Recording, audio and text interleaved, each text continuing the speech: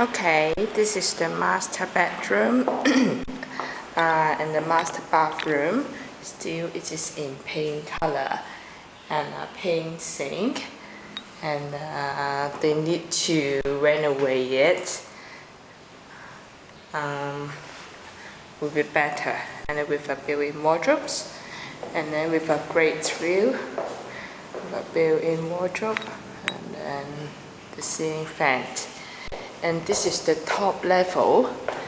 This is the guest bathroom. Actually, the bathroom is well fair, not too bad. But I think they have to repaint all the walls. And for the kitchen, do some a bit renovate for the kitchen. And with the built-in wardrobes here as well.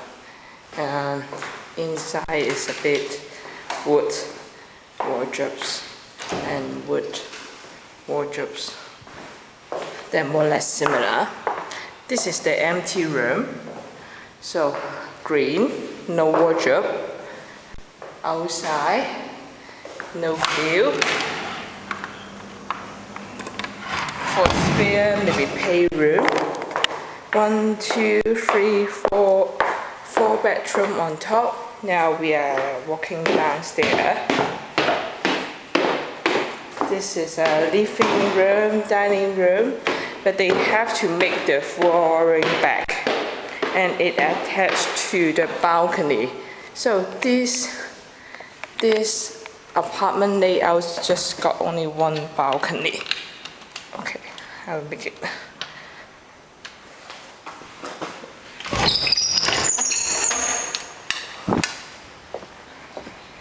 And then long balcony for here. And then this one much closer to the sea. Okay.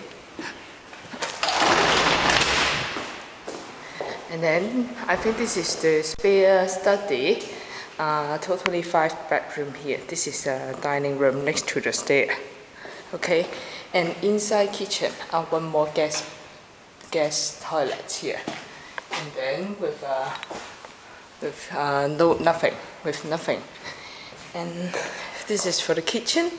A little bit poor condition. I recommend they change the tile, and the appliances is not so clean at all. And you see, well, many marks on the floor. This is the utilities area in the maid room. Okay, now we are going back down. One more level to the entrance. This is the front yard. And we are living the car park space.